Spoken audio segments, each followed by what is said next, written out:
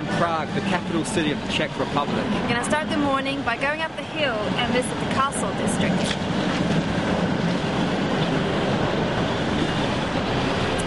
We're outside Prague Castle, which is one of the largest ancient castles in the world. Apparently it's the size of 7 football fields. Let's have a look inside. We're inside the church right now. This church and castle area is one of the most popular attractions in Prague. You can get into the part of the church for free. To see the rest you have to pay. But the part we're in right now has these incredible stained glass windows. I love the detail and the colours. They're so bright and just so beautiful.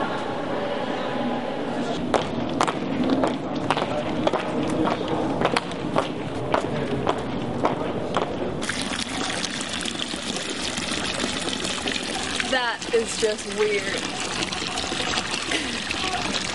We had heard that there was a peeing statue in Prague, but I was expecting something more like, you know, in Brussels. Not two guys peeing on each other, thrusting their hips to the sides and the actual thingy moving up and down. Oh. We're walking over Charles Bridge. This is the bridge that connects the castle district with the old town. Apparently when they're building this bridge, they mixed the brick with egg yolk to make the bridge stronger. The bridge is still here, so it must have worked.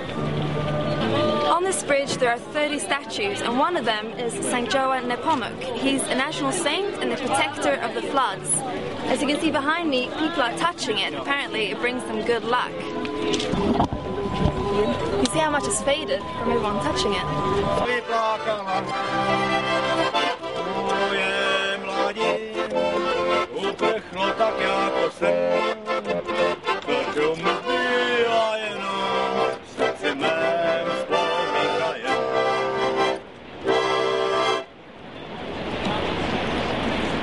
This is the astronomical clock, and it's the oldest still functioning clock of its kind.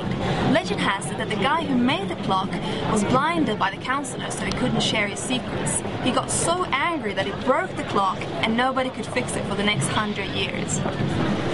We've had a great day so far in Prague. We've seen some really cool things. Saw the castle and the church up there, crossed over the bridge with the statues, walked through the old town, and that clock was so awesome, I think. Yeah, it's a really beautiful town, I think. Really cute. Now we're gonna go and try some local food. Was it fruit dumplings? Yeah, I heard it's really nice, yeah.